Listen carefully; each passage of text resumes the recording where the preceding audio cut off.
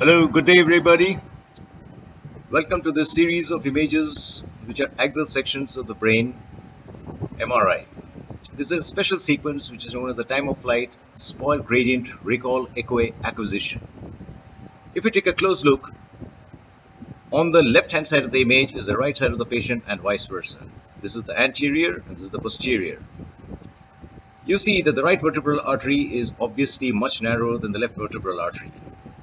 As the sequence of images move up from the cervical region to the brain and they stop at the level of the lower border of the pons where the two vertebral arteries unite to form the basilar artery, you will notice a significant difference between the right vertebral artery and the left vertebral artery.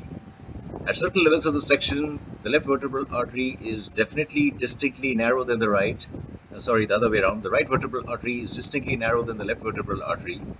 And at a particular level, you'll even see a double vertebral artery on the right side. So this is a unique image insofar that the right vertebral artery shows a distinct difference compared to the left vertebral artery.